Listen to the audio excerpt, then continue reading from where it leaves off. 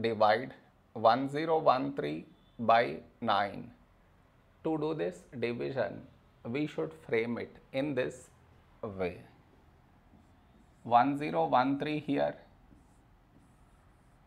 9 here. This is your step 1. Next, here we have 1, here 9, 1 smaller than 9. So we should take two numbers, 10. A number close to 10 in 9 table is 9 ones 9. Now we should subtract, we get 1. After this, bring down the beside number, so 1 down, so 11. A number close to 11 in 9 table is 9 ones 9.